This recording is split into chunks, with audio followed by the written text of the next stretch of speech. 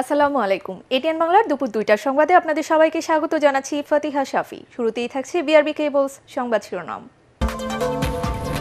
বাণিজ্যিক যাত্রা শুরু, মেট্রো রেলের উচ্ছ্বসিত যাত্রীরা, সড়কে যানজট কমবে অভিমত নগর পরিকল্পনাবিদদের।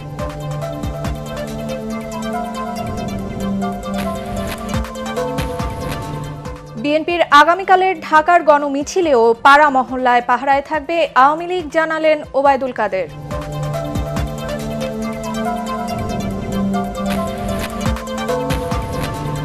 দেশের ৫টি পৌরসভা ও ৮১টি ইউনিয়ন পরিষদের নির্বাচন চলছে, ভোট গ্রহণ।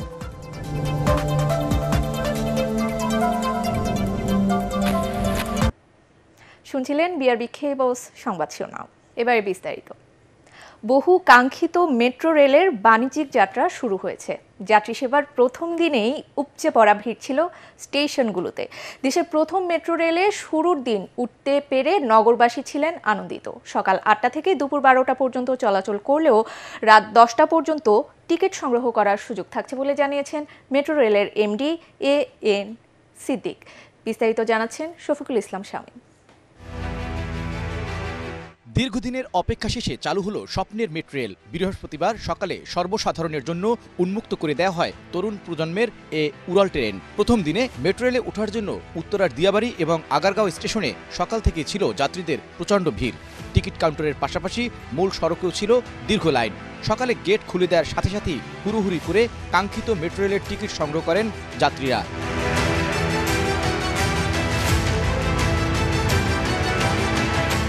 প্রথম দিনে মেট্রো রেলের টিকিট হাতে পাওয়া যাত্রীদের অনুভূতি ছিল অন্যরকম। টিকিট পেয়েছি, ইনশাআল্লাহ আমি খুব খুশি।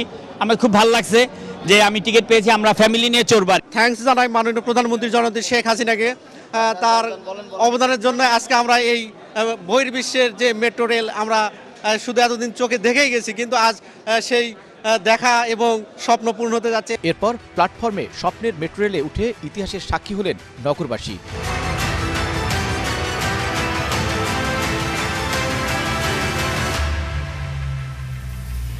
স্বল্প সময়ে নিরাপদ, আরামদায়ক এমন ভ্রমণ মুগ্ধ করেছে যাত্রীদেরকে। ঢাকার বুকে মেট্রো রেলের এই বাণিজ্যিক কার্যক্রমের প্রথম দিনের অনুভূতি ব্যক্ত করতে গিয়ে নগরবাসী ছিলেন উচ্ছ্বাসিত। খুবই আনন্দ লাগছে, অবশ্যই জীবনের প্রথম ফিলিংসটা খুবই ভালো। 10 মিনিটেই আমরা উত্তরা থেকে আগারগাঁও চলে যেতে পারবো। যদি আমরা বাইকে বা বাসে যাইতাম তাহলে সেটা আরো অনেক বেশি সময় লাগবে। যাত্রী চাপ বেশি থাকার কারণে ডিজিটাল বুথের পাশাপাশি ম্যানুয়াল পদ্ধতিতে টিকিট বিক্রির ব্যবস্থা রয়েছে। তবে মেট্রো রেল কর্তৃপক্ষ ব্যবস্থাপনা ও সেবার ক্ষেত্রে নতুন করে বিভিন্ন সিদ্ধান্ত গ্রহণ করছে। যেটা হচ্ছে টিকিট কাটতে হলো সবচেয়ে বড় সমস্যা। সেই জন্য আমরা 12টায় অপারেশন বন্ধ হয়ে গেলেও রাত 10টা পর্যন্ত যাতে টিকিট কাটতে পারে সেই সুযোগটা আমরা এখানে রেখে দিচ্ছি। দুপুর 12টা পর্যন্ত মেট্রো রেল চলাচল করার কারণে অনেকেই উঠতে না পেরে হতাশ হয়ে ফিরে গেছেন। প্রথম দিনে 5 সেট মেট্রো রেল যাত্রী সেবার জন্য চালু রাখা হয়। স্বপ্নের মেট্রো রেল এখন বাস্তবতা। নগরবাসী খুব সহজে মাত্র 10 মিনিটে আগারগাঁও থেকে মেট্রো রেলে চড়ে উত্তরা পর্যন্ত যেতে পারছেন। আর প্রথম দিনে এই যাত্রীরা ভোগান্তি ছাড়া এমন যাত্রা করতে পেরে সন্তুষ্ট, আনন্দিত। শফিকুল ইসলাম শামীম, ATN বাংলা, ঢাকা।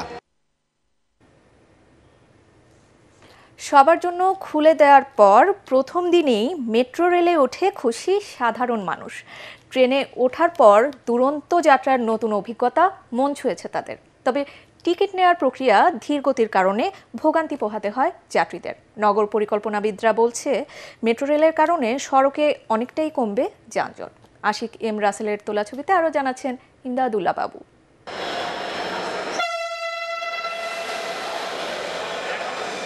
ঢাকা মেট্রোতে আপনাকে স্বাগতম।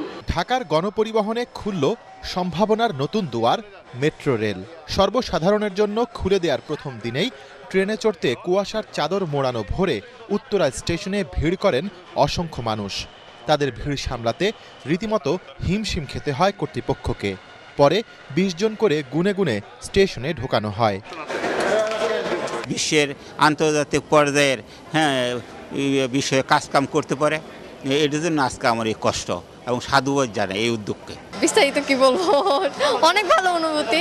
প্রথম দিনে যাত্রা করে ইতিহাসের অংশ হতে অনেকে পরিবার পরিজন নিয়ে শখের বসে আসেন মেট্রো রেলে চড়তে। অ্যাকচুয়ালি ঠিক আছে, কিন্তু আমরা তো ইউজ টু না এটার সাথে, এই জন্য একটু ট্রাবল হচ্ছে, বাট যখন আস্তে আস্তে সবার অভ্যাস হয়ে যাবে তখন ঠিক হয়ে যাবে। তবে মেট্রো রেলের টিকিট কিনতে গিয়ে লম্বা সারির মুখোমুখি হতে হয় যাত্রীদের। কয়েক ঘন্টা লাইনে দাঁড়িয়ে টিকিট নিতে হয়, এতে সময় মতো ট্রেনে চড়তে পারেননি অনেকে। সার্ভারের জটিলতা কাটিয়ে যারা টিকিট পেয়েছেন তারা মেট্রো রেলে উঠতে পেরে অনেক খুশি। শিগগিরই কমলাপুর স্টেশন পর্যন্ত মেট্রো রেল চালুর পাশাপাশি পুরো ঢাকাতেই এমন পরিষেবা চালুর দাবি জানিয়েছেন নাগরিকরা। ঢাকার মেট্রো রেলে চড়তে আসেন অনেক বিদেশি নাগরিকও।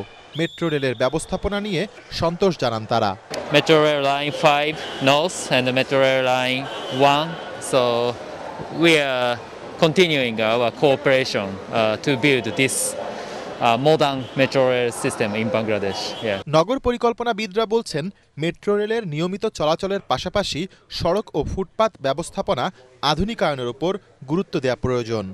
এর সাথে অ্যাট গ্রেড অর্থাৎ তলে, এটা তো এখন ভায়াটাকে উপর দিয়ে গিয়েছে, তলের যে বাস সার্ভিস, পথচারী বান্ধবতা, বাস প্রায়োরিটি লেন এবং ব্যক্তিগত গাড়ি, সেটা মোটরসাইকেল হোক আর কার হোক, তার নিয়ন্ত্রণ, এই দুটো কাজ একই সঙ্গে আমরা যুগপতভাবে না করতে পারি।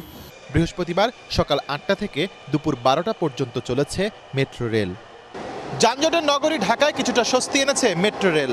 ঝামেলাহীন চলাফেরা করে খুশি নগরবাসী। তবে টিকিটিংয়ে কিছুটা ধীরগতি রয়েছে, তা কাটিয়ে ওঠার পরামর্শ দিয়েছেন নাগরিকরা। ইমদাদুল্লাহ বাবু, ATN বাংলা, উত্তরা দিয়াবাড়ি স্টেশন, ঢাকা। দেশের ৫ পৌরসভা ও ৮১টি ইউনিয়ন পরিষদ নির্বাচনে সকাল ৮:৩০ থেকে ভোট গ্রহণ চলছে। একটানা চলবে বিকাল ৪:৩০ পর্যন্ত। ৫টি পৌরসভা হলো রাজশাহীর বাঘা, দিনাজপুরের বিরল, পঞ্চগড়ের বোদা, ফরিদপুরের আলফাডাঙ্গা এবং নাটোরের বনপাড়া। একই দিনে ৪৭টি ইউনিয়ন পরিষদে সাধারণ নির্বাচন এবং ৩৪টি ইউপির বিভিন্ন শূন্য পদে উপনির্বাচনেও ভোট নেওয়া হচ্ছে। নাটোরের বড়াই গ্রামে বনপাড়া পৌরসভা ও ২টি ইউনিয়ন পরিষদের নির্বাচনে সকাল থেকে ভোটারদের উপস্থিতি ছিল চোখে পড়ার মতো। কুমিল্লার ৫ উপজেলার ১৭টি ইউনিয়নে তীব্র শীতের মধ্যেও অসংখ্য মানুষ ভোট দিতে লাইনে দাঁড়িয়েছেন। এসব এলাকায় জোরদার করা হয়েছে নিরাপত্তা ব্যবস্থা। সুষ্ঠু পরিবেশে ভোট দিতে পেরে সন্তোষ প্রকাশ করেছেন ভোটাররা।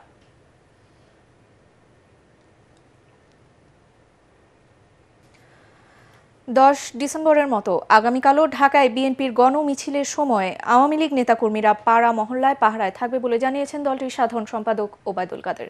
সচিবালয়ে সাংবাদিকদের ব্রিফিংয়ে তিনি আরও বলেন, রাজনৈতিক কর্মসূচির নামে কেউ নাশকতা করলে আওয়ামী লীগ বসে থাকবে না।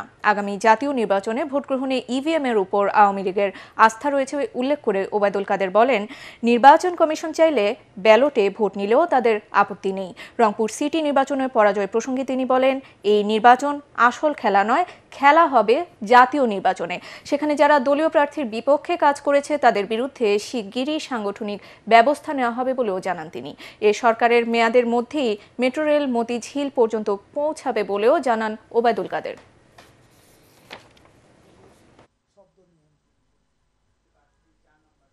পাল্টাপাল্টির কোনো বিষয় না, বিষয়টা হলো আমাদের সতর্ক পাহারায় থাকতে হবে।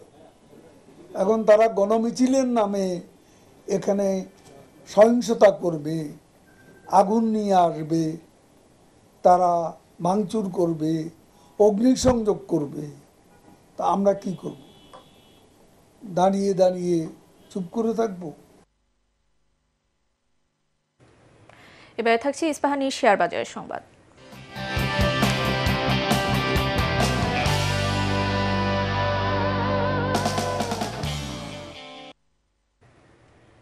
ন্যাশনাল টি লিমিটেডের শেয়ার আজ থেকে বি ক্যাটাগরিতে লেনদেন হচ্ছে। ৩০ জুন ২০২০ সমাপ্ত বছরে সাধারণ শেয়ার হোল্ডারদের জন্য ৭.৫% নগদ লভ্যাংশ ঘোষণা করে কোম্পানিটির পরিচালনা পর্ষদ। এ কারণে কোম্পানিটিকে এ থেকে বি ক্যাটাগরিতে স্থানান্তর করা হয়। ক্যাটাগরি পরিবর্তনের কারণে আজ থেকে আগামী ৩০ কার্যদিবস কোম্পানিটির শেয়ার কিনতে বিনিয়োগকারীরা কোনো মার্জিন ঋণ সুবিধা পাবেন না। আধুনিক ও যুগোপযোগী প্রশিক্ষণের মাধ্যমে একবিংশ শতাব্দীর চ্যালেঞ্জ মোকাবেলায় সদা প্রস্তুত থাকতে সেনা সদস্যদের প্রতি আহ্বান জানিয়েছেন সেনাবাহিনী প্রধান জেনারেল এস.এম. শফিউদ্দিন আহমেদ। সকালে সিলেট সদর উপজেলার খাদিমনগর এবং জৈন্তাপুরে সেনা সদস্যদের শীতকালীন প্রশিক্ষণ এলাকা ও মেডিকেল ক্যাম্পেইন পরিদর্শনকালে তিনি এ আহ্বান জানান। পরে সেনাবাহিনী প্রধান 17 পদাতিক ডিভিশনের ব্যবস্থাপনায় জৈন্তাপুর উপজেলার দরবস্থ ইউনিয়নের কালিয়াঝুরিতে 1100 অসহায় ও দুস্থ পরিবারের মাঝে শীতবস্ত্র বিতরণ করেন। 17 পদাতিক ডিভিশনের জিওসি ও Sylhet area commander major general Chowdhury Mohammad Azizul হক হাজারি সহ অন্যান্য কর্মকর্তারা এ সময় উপস্থিত ছিলেন। ওয়ার্ল্ড হেপাটাইটিস অ্যালায়েন্সের দক্ষিণ পূর্ব এশিয়া অঞ্চলের বোর্ড মেম্বার নির্বাচিত হওয়ায় রিয়াজুল ইসলামকে সংবর্ধনা দিয়েছে national liver foundation of Bangladesh. আন্তর্জাতিক এই সংস্থার মেম্বার হিসেবে 28টি সংস্থাকে প্রতিনিধিত্ব করবেন রিয়াজুল। পাশাপাশি বাংলাদেশ সহ এই অঞ্চলের হেপাটাইটিস প্রতিরোধে কাজ করবেন তিনি। 2001 সালে হেপাটাইটিস বি এবং 2009 সালে লিভার সিরোসিসে আক্রান্ত হওয়ার পর 2011 সালে বারডেম জেনারেল হাসপাতালে সফল লিভার ট্রান্সপ্ল্যান্ট করা হয় রিয়াজুলের। এরপর থেকেই স্বাভাবিক জীবনযাপনের পাশাপাশি ভাইরাল হেপাটাইটিস প্রতিরোধে ন্যাশনাল লিভার ফাউন্ডেশনের সাথে কাজ করছেন তিনি।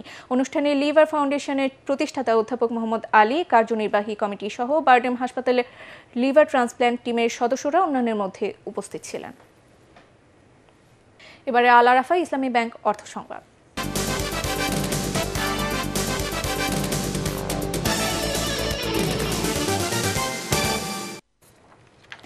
যশোরে এবার আমন ধানের বাম্পার ফলন হলেও ন্যায্য দাম পাওয়া নিয়ে শঙ্কায় কৃষকরা।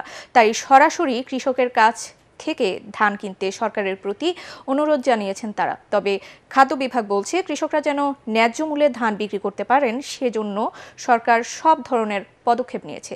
যশোর থেকে তামান্না ফারজানার রিপোর্ট, জানাচ্ছেন ঐশী গোস্বামী প্রমা। আবহাওয়া অনুকূলে থাকায় এবার যশোরে লক্ষ্যমাত্রার চেয়ে বেশি আমন ধান উৎপাদন হয়েছে। জেলায় ধান উৎপাদনের লক্ষ্যমাত্রা ছিল 4,20,000 মেট্রিক টন, কিন্তু উৎপাদন হয়েছে 4,44,000 মেট্রিক টন। একই সাথে চাল উৎপাদনের লক্ষ্য 3.12 মেট্রিক টন নির্ধারণ করা হলেও এবার তা হয়েছে 3.17 মেট্রিক টন। আমাদের লক্ষ্যমাত্রা 3.12 মেট্রিক টন চাউলে থাকলেও আমরা 3.17 মেট্রিক টন, অর্থাৎ আমরা প্রায় 20,000 মেট্রিক টন চাউল অতিরিক্ত উৎপন্ন হয়েছে। আমাদের বর্তমানে বাজার মূল্য ভালো থাকার কারণে কৃষকরা ধান উৎপাদন করে খুশি। কৃষকরা বলছেন সার ও কীটনাশকের দাম বেশি থাকায় এবার ধান উৎপাদনে খরচ বেশি পড়ে। তাই মধ্যস্বত্বভোগীদের সুযোগ না দিয়ে সরাসরি ন্যায্য মূল্যে কৃষকের কাছ থেকে ধান কেনার দাবি তাদের। সরকার যদি মনে করেন যে আমার এই ধান ক্রয় করে নিতে পারে বা নেই, তাহলে আমি লাভবান হব। আর যদি মনে করেন যে বাজারে ব্যাপারের কাছে বেচতে হয় তাহলে লস। ধানের ফলন খুবই ভালো। সরকার যদি আমাদের ঠিক মতন ন্যায্য মূল্য দিয়ে কেনে তবে আমাদের এবছর ধানের ফলনে খুবই লাভবান। খাদ্য বিভাগ বলছে যশোরের 8 উপজেলার মধ্যে 6 উপজেলায় কৃষকদের কাছ থেকে অ্যাপসের মাধ্যমে ধান ক্রয় করা হবে। আর বাকি 2 উপজেলা বাঘারপাড়া ও অভয়নগরে কৃষকের কাছ থেকে আগে আসলে আগে পাবেন ভিত্তিতে ধান কেনা হবে। কৃষককে অবশ্যই আমাদের গোদামে আসতে হবে। গোদামে এসে আমাদের নির্ধারিত যে বিনির্দেশ আছে, বিশেষ করে 14% মার্চার এবং সিটা মুক্ত ধান, এই ধানগুলো আমরা তাদের কাছ থেকে সরাসরি ক্রয় কিনবো। এইখানে কোনো ফড়িয়া বা আড়তদার বা কোনো থার্ড পার্টি আসার কোনো প্রকার সুযোগ নেই। ধান উৎপাদন আরো বাড়াতে সার ও কীটনাশকের দাম কমানোর দাবি জানিয়েছেন যশোরের চাষিরা। Bureau report, ATN Bangla. এবার 20তম স্মার্ট ব্রেইন ওয়ার্ল্ড চ্যাম্পিয়নশিপে ইন্টারন্যাশনাল প্রতিযোগিতা অনুষ্ঠিত হলো থাইল্যান্ডের রাজধানী ব্যাংককের সাফারি ওয়ার্ল্ডে। এতে সেরা পুরস্কার প্রিন্সেস কাপ চ্যাম্পিয়ন ট্রফি পেয়েছে বাংলাদেশ। এছাড়া বিভিন্ন লেভেলে চ্যাম্পিয়ন ট্রফি সহ সেরা 10-এ একাধিক পদক লাভ করেছেন দেশের 3 জন শিক্ষার্থী। প্রতিযোগিতায় স্মার্ট ব্রেন বাংলাদেশ সহ আরও 18টি দেশের প্রায় 1,200 শিক্ষার্থী প্রতিযোগিতায় অ্যাবাকাস ও মেন্টাল অ্যারিথমেটিকে তাদের দক্ষতা ও প্রতিভা দেখাতে সক্ষম হয়েছে। ব্যাংককে নিজের দেশের শিক্ষার্থীদের সাথে ছিলেন স্মার্ট ব্রেন বাংলাদেশের এমডি মোহাম্মদ মিরান হাসান, সিইও সঞ্জিদা আফরোজ প্রমি এবং কুষ্টিয়া শাখার পরিচালক তামান্না শারমিন। এবারে সন্ধানী লাইফ ইন্স্যুরেন্স বাণিজ্য সংবাদ।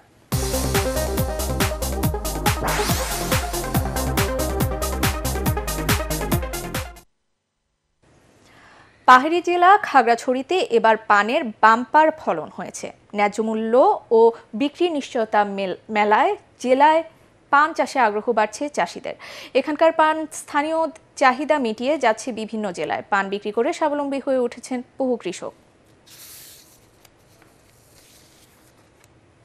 এবার পার্টেক্স খেলার খবর।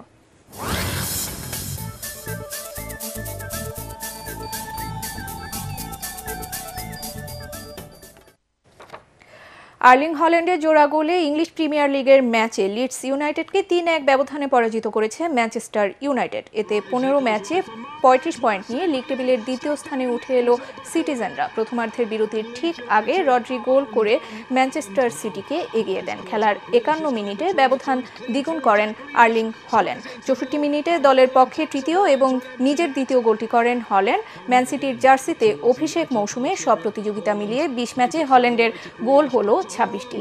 খেলার ৭৩ মিনিটে লিডসের পাসকাল স্ট্রাউ ব্যবধান কমিয়ে লড়াইয়ের আভাস দেন, কিন্তু বাকি সময়ে আর কোনো গোল হয়নি।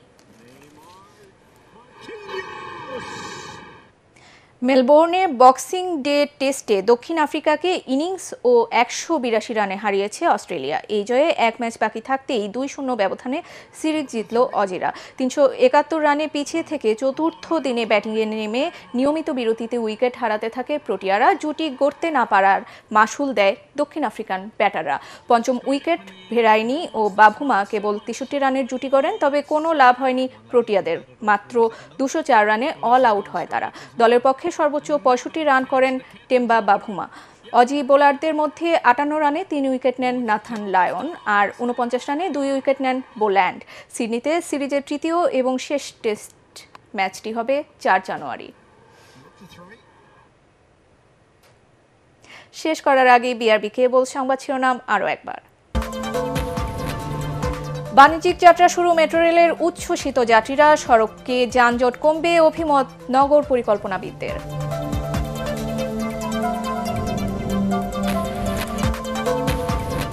বিএনপির আগামীকালের ঢাকার গণমিছিলেও পাড়া মহল্লায় পাহারায় থাকবে আওয়ামী লীগ, জানালেন ওবায়দুল কাদের।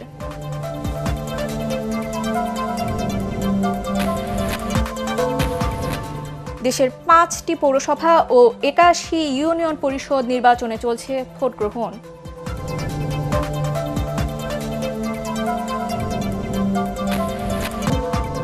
দর্শক, পরবর্তী সংবাদ দেখার আমন্ত্রণ জানিয়ে এখনকার মতো শেষ করছি। এটিএন বাংলা সংবাদ ইউটিউবে দেখতে ব্রাউজ করুন youtube/atn bangla news। সাথে থাকার জন্য ধন্যবাদ।